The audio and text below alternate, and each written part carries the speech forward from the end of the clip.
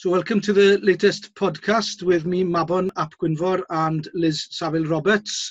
Welcome, Liz. How are you over there in Ywain? Ywain is really nice. It's almost unfortunate to be indoors. I'm going to have to go back to London next week, which isn't something that I'm looking forward to. I think one of the things that we've proved is that the hybrid parliament, where we can vote and we can contribute to debates and all sorts of activities, works just as well from home. I'll waste 12 hours in the car driving down.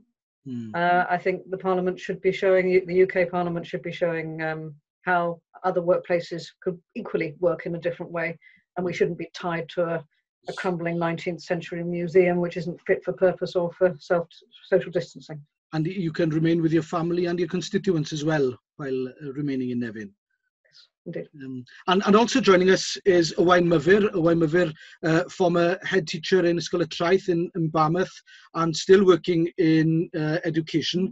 Also organiser for the Sesiwn Fawr in Dolgellau. Welcome, Ywain. Myfyr. Hi, thanks, Mabon. Hi, Liz. Yeah, how are things in Dolgellau with you? Oh, it's beautiful. I never stop. I never get tired of the view out of my window. But as Liz said, in a minute I'll get out and enjoy the warmth. It's beautiful, yeah. And how's Dolgellau been during this lockdown? I think that the best way to describe Dolgellau is sensible, really. It's been very quiet, I'm glad to say, and people are keeping to the rules and are getting on with life as best they can. Lots of businesses have set up takeaway services and so forth, which keeps them going in some way. And people are making the most of things as they are. It's, as I said, it's quiet here, which we welcome, I think, in the way things are at the moment. Well, that's good to know. And one of the things we want to discuss mainly in this issue today was education. There's a lot of talk, certainly in England, about easing the lockdown and opening some of the schools. Less so here in Wales. Of course, education is devolved. Now, reopening the schools and letting children back into the schools, especially primary education, seems to me a difficult task. Children running around. How do you control children? Social distancing. From your experience, Mav, is that something that you think schools could do and cope with?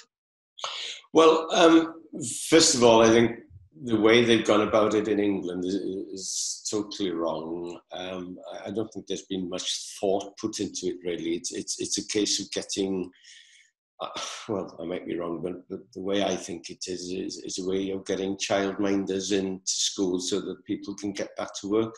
Let's be honest. And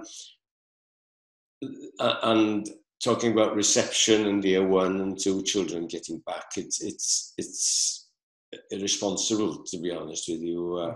I know the science tells us that children don't suffer, but they can carry this virus, obviously. And what happens when a child falls down, hurts himself? Does the teacher assume social distancing and let him be? These children at this age, they want the comforting arm of the teacher or the assistant. They are also, they're in each other's faces during the day. I mean, today's curriculum isn't about sitting behind a desk as they might have done in reception in Eton or wherever he went to. But it's not about, it's about investigating, it's about playing, it's about social contact, basically. I can't see any way that you can assume social distancing at that age. And the curriculum here in Wales means you, in the younger years, you learn through play. Of course you do, yeah. So how can that be maintained? Well, exactly, and it simply can't. It simply can't. That's what I said. That there's been no thought to it, and And I think even in England, the foundation stage is for 1 year in reception. So what kind of fun?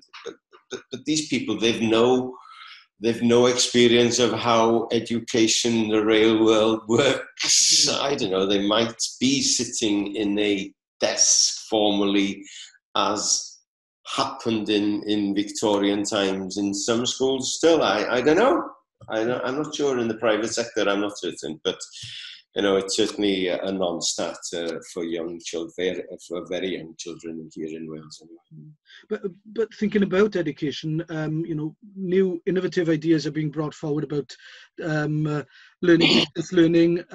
Liz, what are your thoughts on distance learning? And I know you've been working in that sector previously.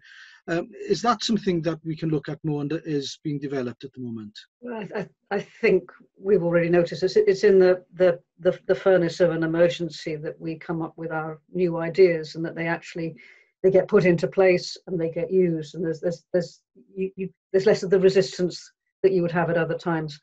And we're certainly seeing, we're having this conversation now on Zoom. We've seen our courts are using more with video technology. I used to work in further education, and I was in charge of distant learning from the college in Dolgellau, as it happened, Coleg Merion Dwyfor, to a number of secondary schools in Wales, so that they could teach the more the less, what you call the less conventional A-level subjects through the medium of Welsh. And I think it's evidently there's a real expectation now in education that more is done online, more is done through video, more is done in this sort of communication. Now, obviously, on the one hand, that's absolutely fantastic, because it means that we can actually reach out to people and we can offer them learning in a way that it's not going to happen otherwise.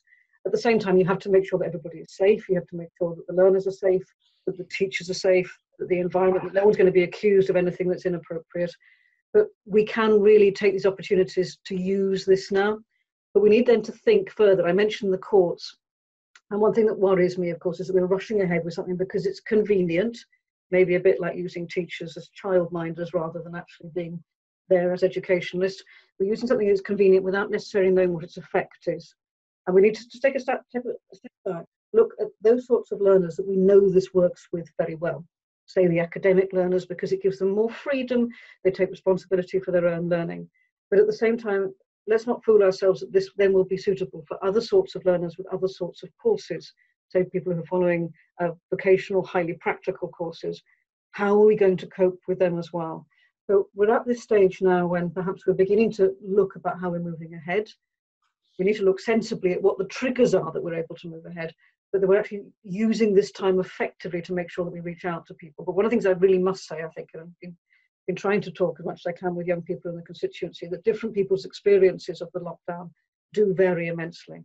And there are real issues that people worry what their future is going to be, whether they're going to be able to go to university, what their grades will be, and whether we're missing out on some mental health issues with young people as well. So I think we really had to be alert to different people's experiences and how we can reach them.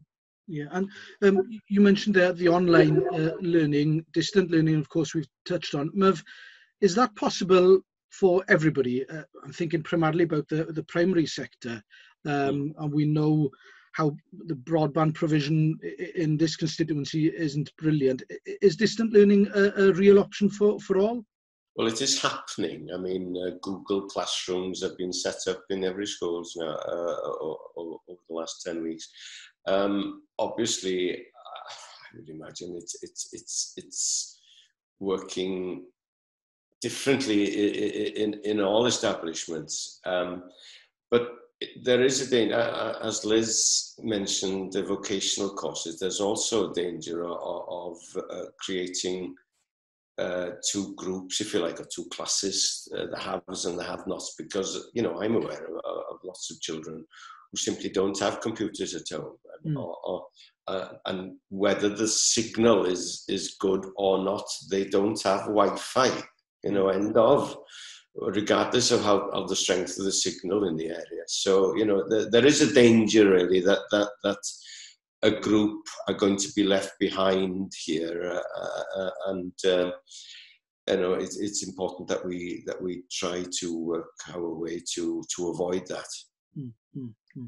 Okay, so we don't think that it's possible at the moment to get children back to school. That may not be a realistic prospect because of social distancing, but it's also difficult to put into practice distant learning because of geographic difficulties, lack of Wi-Fi, lack of computer equipment. So we really need to see the government modelling this now, thinking how they're going to roll out education. I think it's, we mentioned the early years, didn't we? And I think possibly we need to think about, if we are going to get groups of children into school, then we need to select groups, possibly children who are transferring from primary to secondary. We're talking about year 6 there, possibly children, students who have, will be doing GCSEs next year or whatever. I think there are certain groups, and also it has been mentioned that children, they're out of the Welsh language environment at the moment, and it's important that they do hear, because at the moment lots of children, unfortunately, the only time they hear Welsh and speak Welsh is in school. So it's very, very important to get that aspect of the curriculum going as well. So I think it needs to be done. It needs to be done carefully. And also, I did mention that children without Wi-Fi and so forth, and without computers, well, it's very important that we get those back to school as well. Yeah. And alongside that we actually push to make sure that we've got decent Wi-Fi. Now is the time to just close those links, make sure those links are made up, and to make sure that every family that hasn't got one otherwise actually has the piece of equipment that they can use. And there's no reason as to why that doesn't happen. That has to happen now. Of course, Liz, a lot of your casework over the last few years will have been around lack of broadband provision, complaints about BT communities not having broadband access. That's still the case in many communities in Dwyfor Meirionnydd. We do know that there are many homes in Dwyfor Meirionnydd where you still can't get Wi-Fi. I'll give OpenReach a shout out for now, because when there have been, when the links, when the connection's gone down, they've been out and fixing things very quickly, because we had some panics about that at the beginning. If you can imagine elderly people who were trying to get their slots on the supermarket orders, that was a real source of concern. Yes. But nonetheless, I think now is the time. We've had all those reasons, the different interests as to why something couldn't be done in the past. Now is when central government steps in and makes sure it happens. And we move ahead from it rather than looking at excuses. Yeah. Well, it'll be interesting. It's an interesting discussion, certainly around education. We won't be able to resolve it here, obviously, but that's the discussions that they're having in government, and those are the decisions they're having to make there. But the other thing, of course, thinking about having you, Myfyr, here, is you being an organiser for the Sesiwn Fawr, a long-standing folk and world music festival in Dolgellau. Of course, you've had to cancel not only the Sesiwn Fawr, but you had a beer festival organised in Dolgellau for April as well. That was cancelled. What are your plans now, thinking ahead about that slot in July when the Sesiwn Fawr would have been? What's going to happen now? Yeah, well, as you say, we were all geared up really to announce our lineup in the annual beer festival, and then nothing. Yeah, we had to cancel, like every other event, like every other festival, and it's very, very sad, really. But there we are. We have to get on with it and make the best of a sorry situation, really. But we hope to put something on this summer on the internet. We hope to use technology and have some performances of sorts by individuals, by soloists, by groups. I'm not certain. It depends where the technology takes us, really.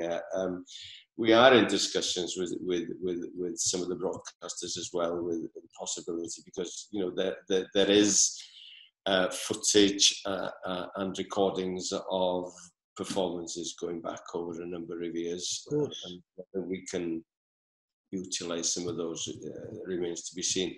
But yeah, we hope something will happen, and if it's only just to give the artists a stage for them to contact their fans, because at the end of the day, we're a festival. There are larger festivals than us that have had to cancel and that have possibly lost a lot more money than we have. But the artists have lost everything. Yeah. At a time like this, they're all self-employed and it's their living, and they've lost their living, and we have to do whatever we can to help them. Yeah, and as you say, the artists, Sesiwn Fawr brings in a huge chunk of money to the Dolgellau area in July every year.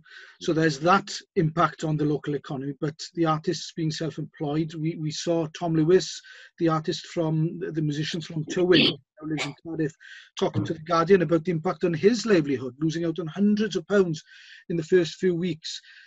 You've got roadies, sound technicians, stage managers. All of these people have lost out on a huge amount of money, haven't they? Well, on the Welsh scene, some, not all, are obviously professional on the Welsh scene. But you talk about a band like Callan, for example, who had to cut off their tour in the US. And I think it was their 5th tour of the US in 3 years. They are starting to break through in the US and become a major artist there. And all of a sudden, bang, the tour's cancelled and they're back to teaching online or whatever,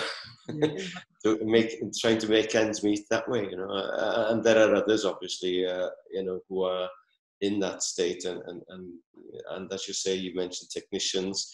With sound engineering company, for example, their diary's been wiped clean for the summer, and it means that they're all self-employed, so they have to make ends meet like everybody else.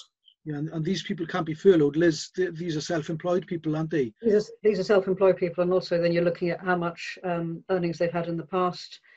And it does seem to be, so far, it's been the UK government hasn't found a way of supporting them particularly effectively. We are hoping another announcement today, because many MPs have raised the plight of people who are involved in the arts.